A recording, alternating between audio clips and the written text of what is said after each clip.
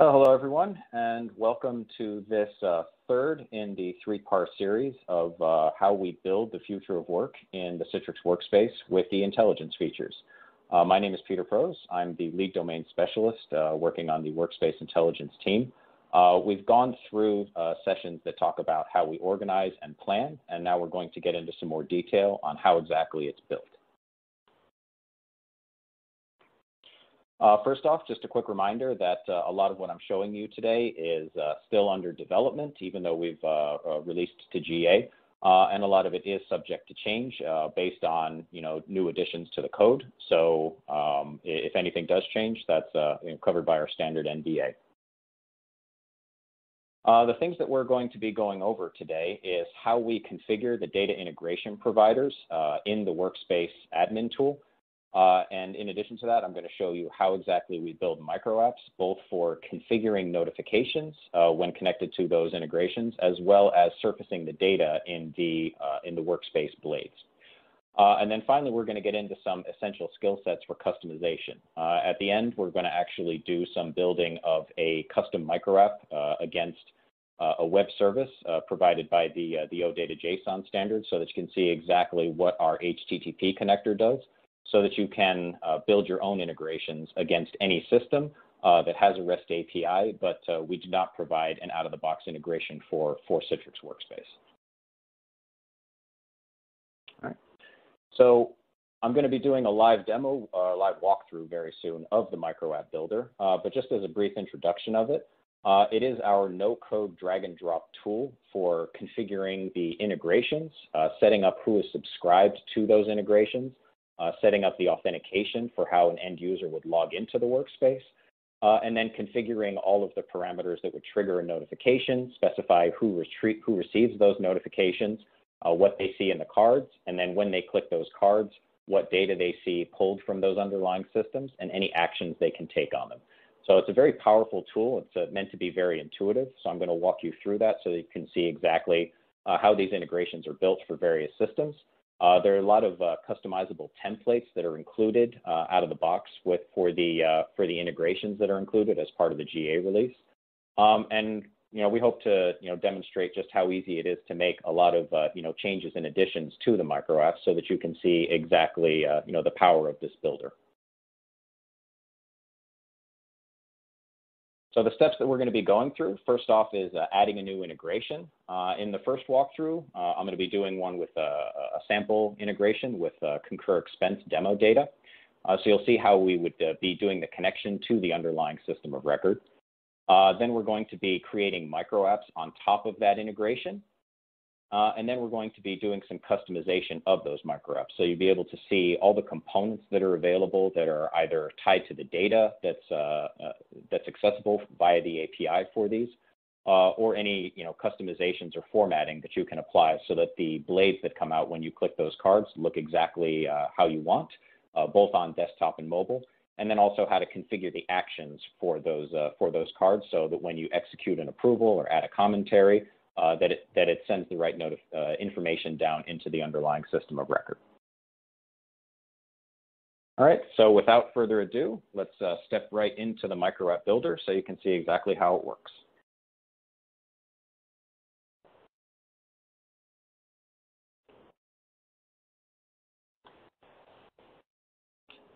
Okay, so what you see here is the end user interface for the microapp console. This is how we would be specifying all of the configurations for integrations, as well as the notifications and pages that make up the microapps. Now, the first thing that I want to show is how authentication systems are set up in this system. This Identity and Access Management tab will take you to the place where you can configure a variety of different systems that are available, so that end users can log into the workspace end user experience without having to, by integrating into the existing SSO systems that you already have at your companies. In the case of this development environment, we have the Azure Active Directory set as the IDP of choice. You can also use a cloud connector and use Active Directory on-prem. You're able to use Okta, and then through the Citrix Gateway, you would be able to do an integration with Ping or some other on-prem hosted IDP solution. The configuration is relatively straightforward. When you open one of these to connect them, there are several standard parameters that you'd be able to enter. I use Okta as an example because the configuration of this is quite similar to how we would do a configuration for one of our systems of record. But it's fairly standard. You'd just be entering a URL, a token, a client ID, and a client secret for this identity provider. The parameters are a little different for each one, but based on whatever credentials are required, you would be able to configure that within the workspace. Now, if we step out into the services, this is the main console, and I'm going to go back into the specific microapp service manager.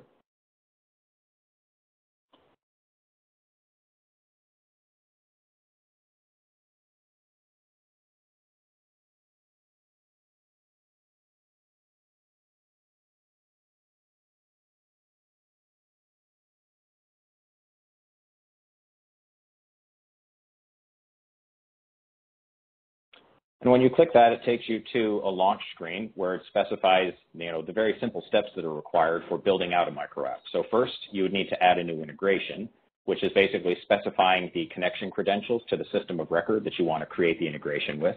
Then you assign microapps to it, and finally, you customize the microapps that you've built. So if we go to the Manage section, this would show a list of all of the integrations that have been created already.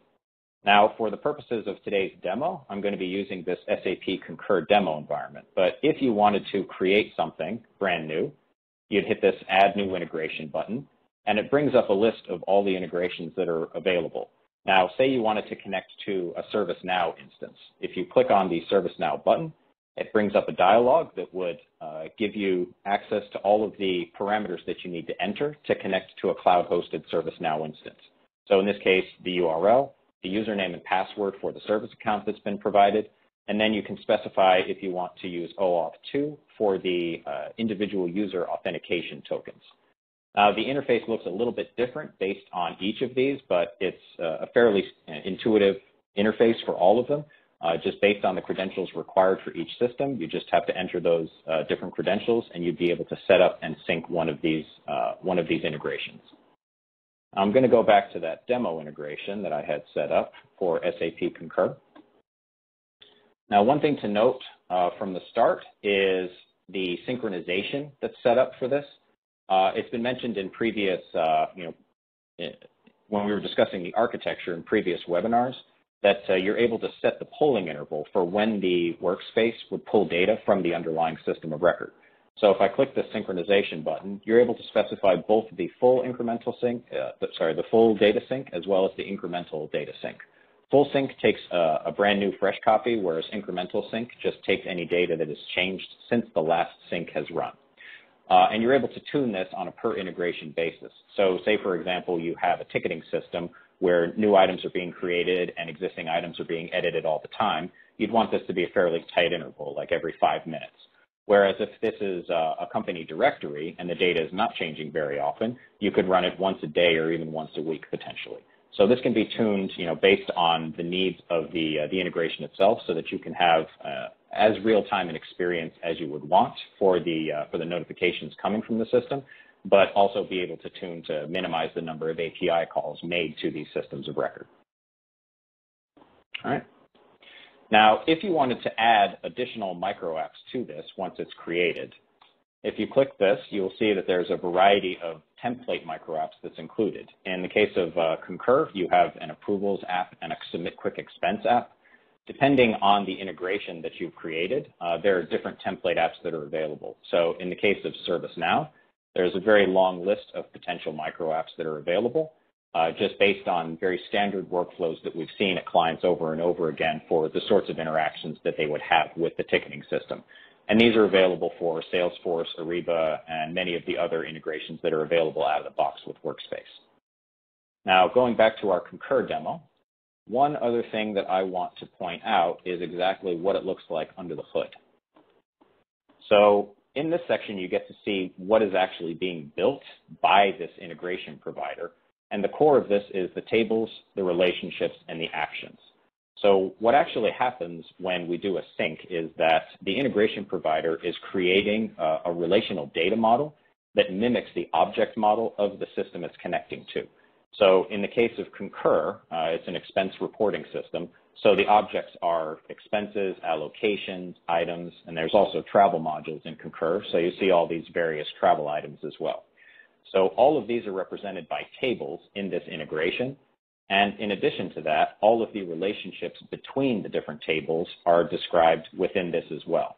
And all of this is included out of the box with these integrations. So because using all of these tables and all of these relationships between the tables, we're able to pull the data into the microapp cache from, via the API calls, and then surface that in the microapps. And one other thing that is inherited from these integrations is the actions. So in the case of the expense reports, there are two actions. One is the approve reject, and the other is create quick expense. So here the parameters for the actions are defined, so you can specify exactly, so you'd be able to pull from a microapp, exactly what the report ID is and what action you want to take, whether it's approve or reject, and specify that in any write-back sent to the system of record. All right.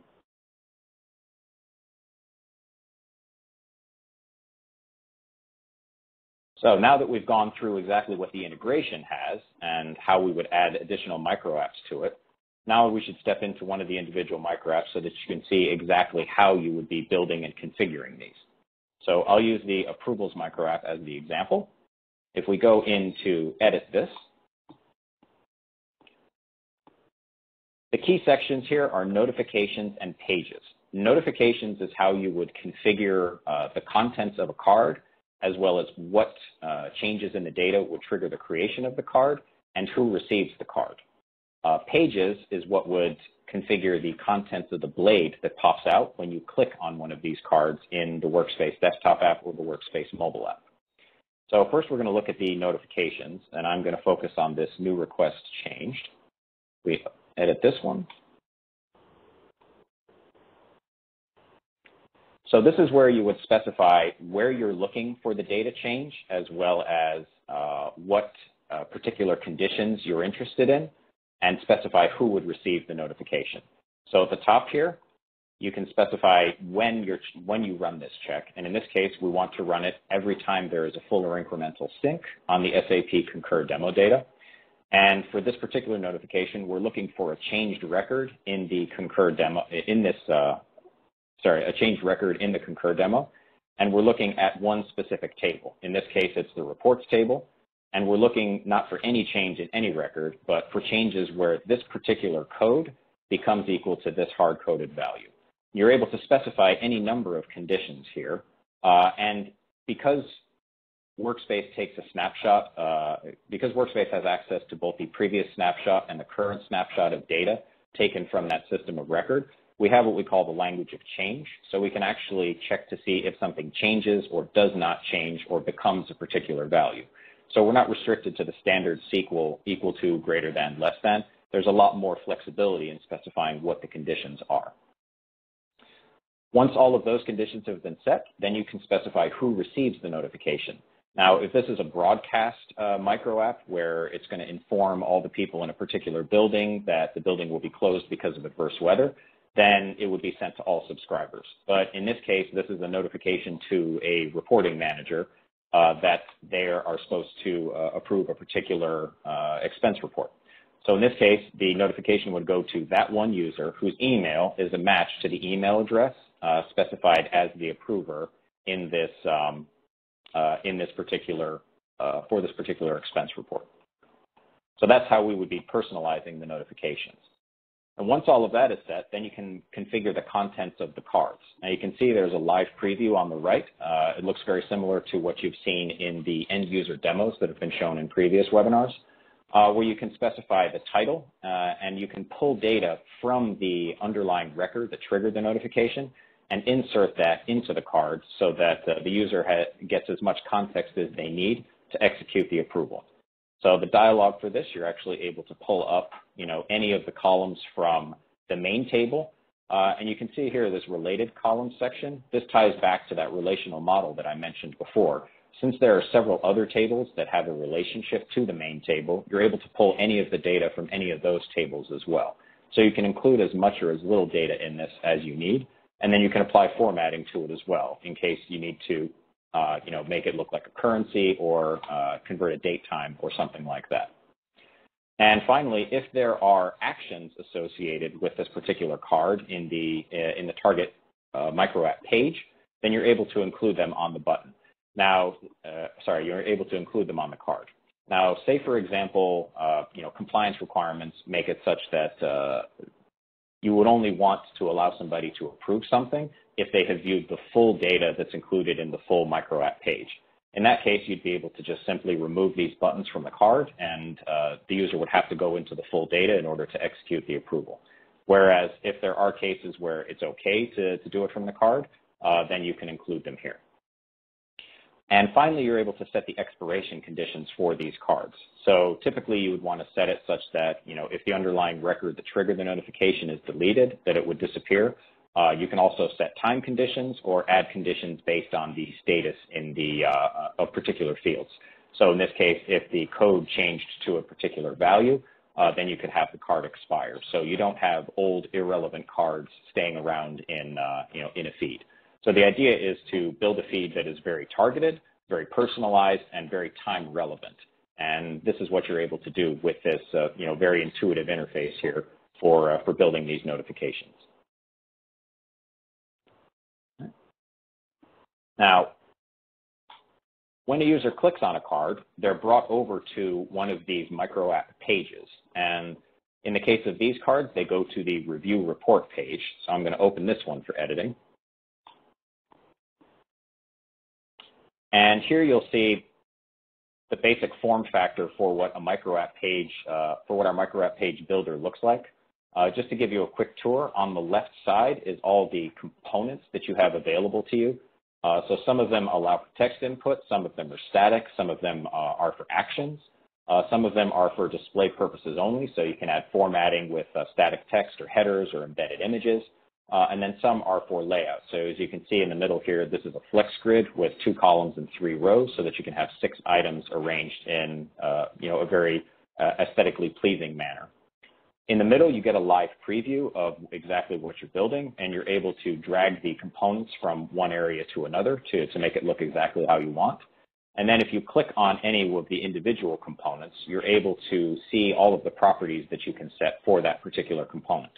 So in the case of this text area, you can see which table it comes from, you can see what column it's referring to, and you can see the formatting on it.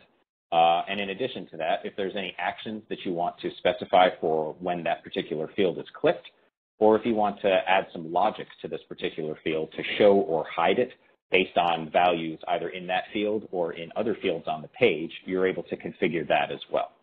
So there's a lot of flexibility as to how everything looks and what fields are displayed. Now, this is the template microapp. So it just includes these particular fields. If you decide that you need to expand this to be, 2 fields longer and pull those additional fields in, you'd have the flexibility to do so. Now, one other thing that I want to point out is the configuration of the actions. So this particular approve button here is tied to the approve service action.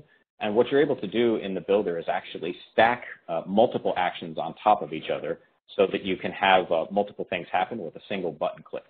So in this case of the approve, the main action is this approve reject report action from the SAP Concur integration. Now, I showed you earlier that inherited action and the 2 parameters that were associated with it, and this is where you would actually be configuring those parameters. So you can pull the report ID from the data that's linked to this particular page, and then you can specify this approve field as a true-false Boolean because that's the required value. And that's all that you would need to do to submit that service action on button click. So that can all be configured from here as well. You're able to specify what message shows if the validation or action fails, and then as well as the success message. And then you're also able to specify that an event runs afterwards if there's some other action that you want triggered on the back end of this approval happening. All right. And one other thing to note here is that if you look at where the service action is pulled from, you can see that even though this microapp is focused on Concur, that you can pull an action from any microapp. you can pull an action from any integration.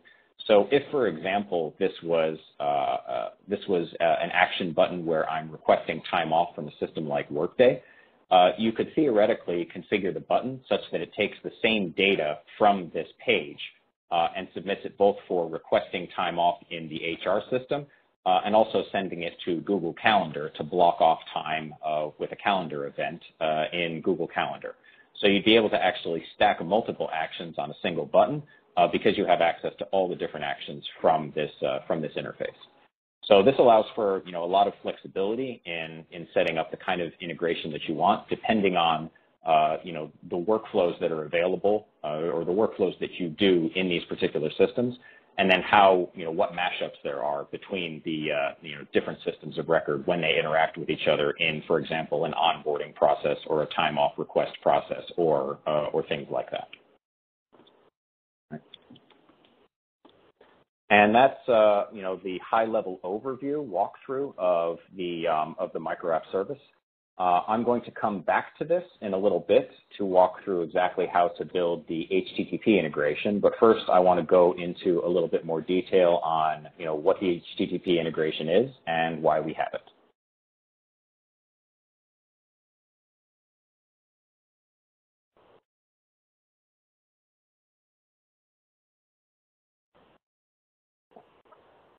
So what about the other integrations? As part of the GA release, there are about a dozen systems that are included with out-of-the-box integrations and template microapps for Workspace. That includes a lot of commonly used enterprise software systems like Concur, ServiceNow, Ariba, Workday, Jira, and things like that. But there are a lot of other enterprise software systems that aren't included on that list. So what is our strategy for getting to all of those systems as well? So we do have a roadmap for building a lot more data integration providers, but the plan is not to create an integration for every single application available with an out-of-the-box template because there's just too many. And even individual companies can be using hundreds of different apps in very different ways. So it's very difficult for us to build a one-size-fits-all solution across so many different applications. So our solution for this is what we call the HTTP integration. Now, what is it? So this is a special way to create a data integration. So it's generic, and it's similar to the a lot of API clients that you know. And if you've ever worked with a tool like Postman, then you would probably have a pretty good idea of how something like the HTTP connector would work. So what can you do with it? Well, you can configure API calls to pull the data out and update systems of record. So you would basically be using GET calls to pull data out or put and post calls to write data into those systems of record. It can talk to REST APIs, and that's a fairly wide standard for connecting with cloud-hosted systems. You can configure multiple different authentication options, pagination whenever there's large data sets being returned, as well as full and incremental data synchronization, very similar to the out-of-the-box microapps. It can consume nested JSON and OData JSON responses. So the focus here is on that structured data that's returned by these systems. And as you saw when I was walking through the microapp builder, everything on the back end is a table, and then the relationships between those tables. So as long as the data from that system can be consumed as a series of tables, and then you can manually build the relationships between them, then you would be able to build a microapp off of it. It does have the ability to connect to on-prem systems as well. The prerequisite there is that you would need to have what's called a connector appliance installed in the data center where that on-prem system resides. And that connector appliance would essentially provide the plumbing to communicate between the on-prem system and the cloud-hosted Citrix workspace. The data would be pulled from that underlying system into the cloud-hosted Citrix microapp service cache, very similar to the way the out-of-the-box integrations work. All right. So as you can see, this is the list of all the various integrations that will be available out of the box.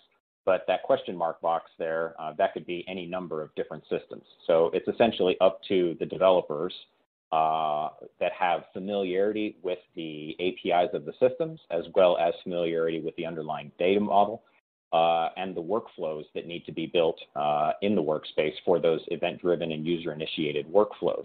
So those are the people who would be able to take that and make this custom integration so that they can build microapps on it. All right. So the custom integrations are enabled by this HTTP connector. This just gives you a rough idea of exactly what the architecture is. So if you look at the target system, if it's cloud hosted, the HTTP integration sits as essentially an adapter between the target system and the microapp service. It consumes that JSON data, streams it into the microapp service, and would be able to take any requests from the microapp service for doing any reads or writes and relay that on to the target system. And one thing to note is that not every target system would have a web service or REST API available. So a very good example of that is if somebody wants to build a microapp that communicates directly with a database. So there's no database integration that's available, but there are several web service wrappers that can sit between the HTTP integration and the database, so that you can execute the same sort of create or delete or update commands into that database via the web service. So those web service wrappers are something that would potentially be required if there is no REST API available for the target system.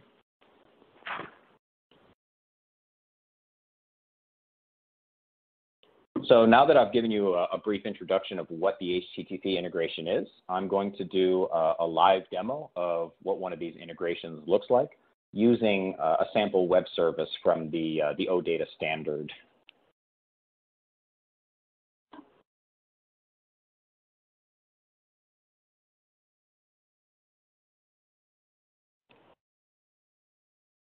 So we're back in the microapp management console now.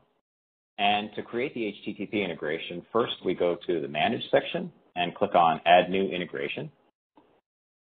And this time we want the HTTP integration. I'm going to specify a name. And we need to specify the base URL. Now, this is a very common parameter that would be required for a REST API integration. So typically there is a base URL, and then there are multiple paths off that base URL that provide the rest of the data. For the purposes of this demo, I'm going to be using this service that's provided by the OData standard, and I'm going to be using this read service as the base. So I'm going to go ahead and copy this link and paste it in here. Now, just so that you know what is available from this, I open this up. You'll see it's shown in XML format here, but this is kind of a standard web service response. And you can see that this is for a fictional company that has a variety of products, details on the products, categories, suppliers, and people and advertisements. So we're going to try to pull some of this data into a microapp and then display it in one of the microapp pages. So going back here, you see that we have the option to add authentication methods. There are basic NTLM, bearer, and OAuth 2 available. This covers a lot of the authentication standards for various REST APIs. In this case, just for simplicity, there's no authentication required for the system I'm integrating with. And then if you wanted to have separate user authentication for actions, you could enable this as well. This would be just a quick reminder. The way the workspace system is architected, typically the service account for an integration provider is read-only and would pull the data at a regular interval, whereas any write-backs done to the underlying system use an individual user's OAuth token, so that any write-backs look the same as if they're done in workspace or if they're done directly in the target system.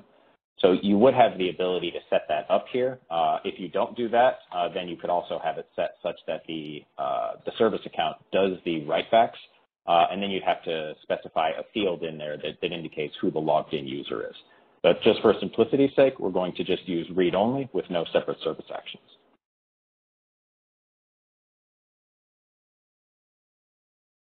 Okay, so now we have the blank shell of a brand new integration here. And we need to specify our first data loading endpoint. So I'm going to click on the Add Data endpoint. And first, you need to specify an endpoint name. Now, if I look at my options, I'm going to go with products, so I can pull up the product data. Now, if we actually went to products here, you'll see that the response is, not particularly human readable in a browser, but this is the structured data that comes back on the wire when you send a GET request to this particular product's endpoint. So what we're going to do is configure the exact same, configure a connection to the exact same endpoint. Now, in this case, no parameters are required. Sometimes you could actually specify individual parameters similar to how they'd be specified in a URL for a GET request. In this case, they're not required, but you do have the ability to do that. Once you've specified the endpoint, you can go ahead and click Test Service. And we've gotten the 200 response, which means everything's working as expected. And if we take a look at the response body, we'll see that now it's a much more human-readable version, and you can see this is the structured OData JSON that we need to configure this web service.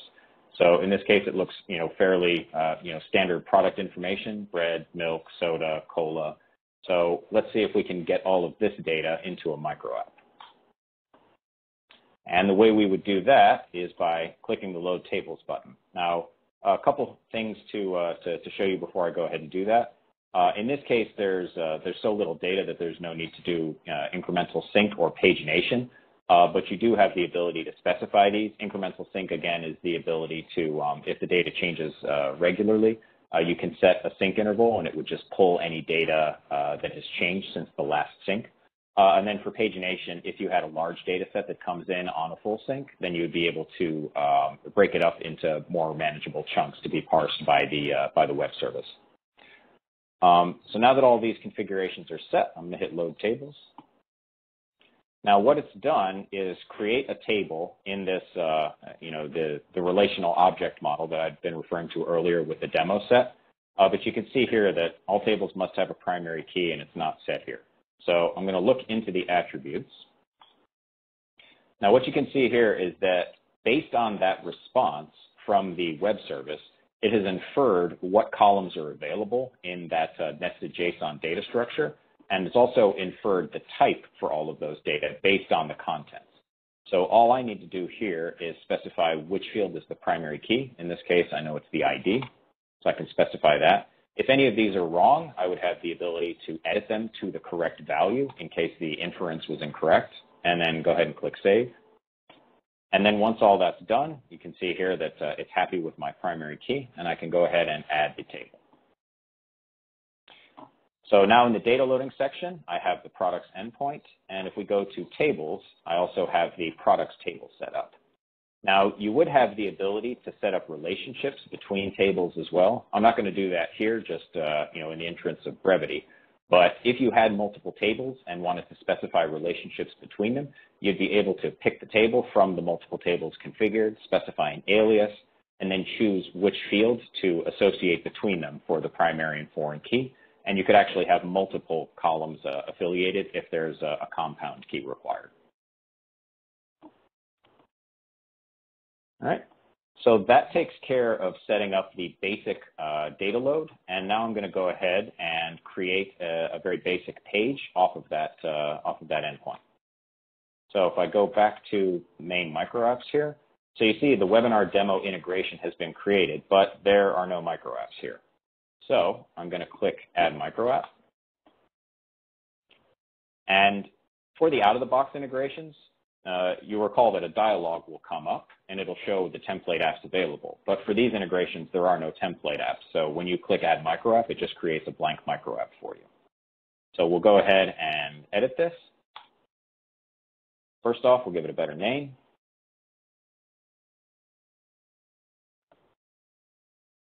And give it a better icon. And save those. Now, there's no notification set and no pages set, but I will set up a page. Now, you have multiple choices for the pages. The detail and form here, the main difference between them is that one is editable, one is view only. Basically, what these do is show the various fields that can be pulled from the API and displayed in these pages, very similar to the review report form from the Concur demo that I was showing earlier. In this case, since I know the data is tabular, I want to go with a table, and I'm going to call this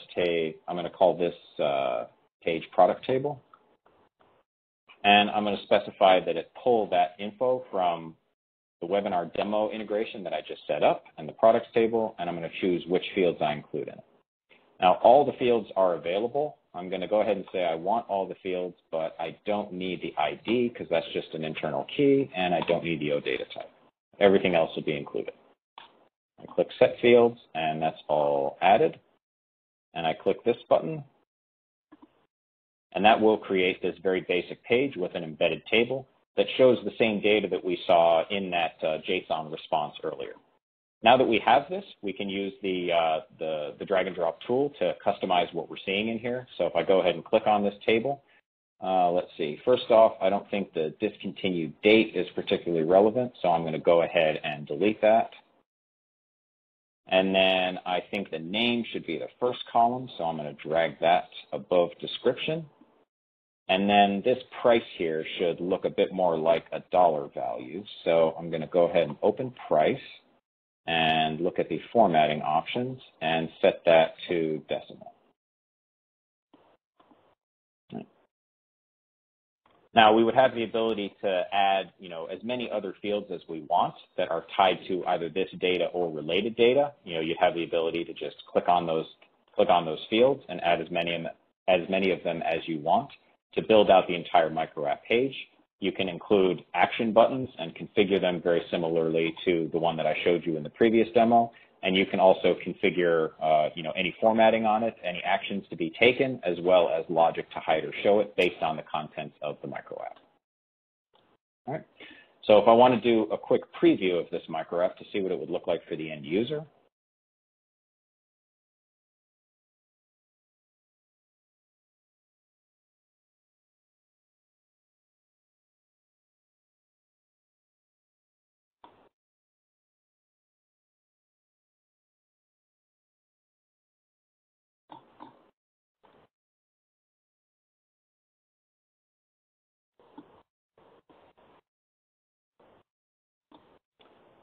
so this is what the table would look like. You can see it's exactly as we built it. This is what the blade would look like if a user clicked a card related to this table.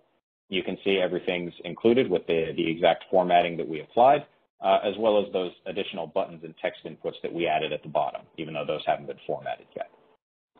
Okay. So this gives you an overview of what is required to build a very basic HTTP integration from scratch. This was done relatively quickly because it's a fairly simple setup, but if you had something with more complex data, more tables, more relationships between them, as well as actions that could be configured via put or post, then you would be able to do that within the tool as well.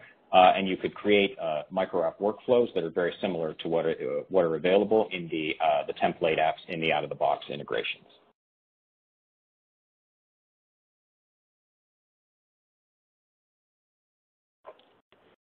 And that concludes our third in this series of webinars on how to organize, plan, and build the future of work with the Citrix Workspace Intelligence. And if you have any questions, feel free to enter them in the text or ask them now, and we'd be happy to answer them. Thank you very much. All right. Thank you so much, Peter. And now joining Peter today to help answer any incoming questions, we have Greg Hayes, Sue Wang, and Renji Rang from the Domain Specialist team. So let's go ahead and dive on into the questions. First up, what if I have a workflow within one of the out-of-the-box SOR, but it is not an out-of-the-box microapp? Would we still be able to configure it?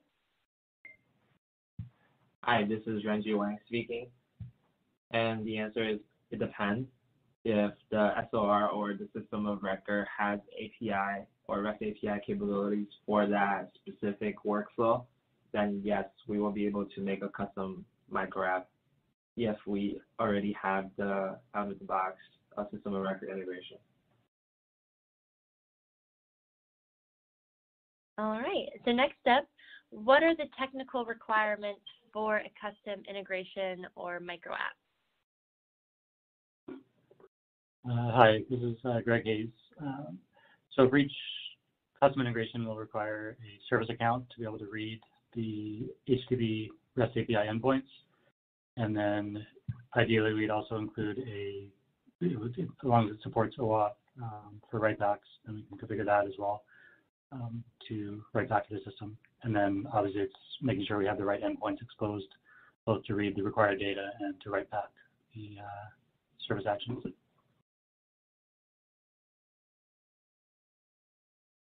Awesome. So next up, are there specific prerequisites to each out-of-the-box integration? So yes, so this is Sue speaking. For each out-of-the-box integration, there are different prerequisites associated with that system of record.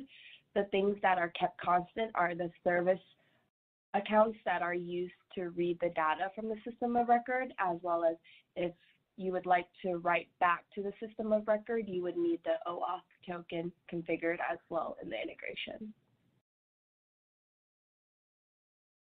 Awesome, thank you. And then finally, are there plans to expand the list of out-of-the-box microapps? Yeah, so as we proceed down this microapp and workspace with intelligence journey, we're planning to ideally use our engineering team to develop 2 to 3 out-of-the-box connectors ideally per quarter, and then also leverage our partner network to help expand the list of out-of-the-box connectors as well. Awesome. Well, that's all the questions that we have so far. So thank you everyone so much for attending, and a special thanks to the presenters and all the panelists. This recording, along with the parts 1 and 2 recordings, will be available to watch on demand in about a week or so. 1 and 2 are already available on the registration page, so be sure to rewatch those, check them out, share them with your friends. And also, if any questions pop up as you continue your journey down the intelligent workspace, always pop into any of our office hours. We'll have some experts on hand that you can pop in and ask questions to at any point. All right, well, that's all we have for you today. And again, I appreciate everyone's time, and I hope everyone has a great rest of your day. Thank you so much.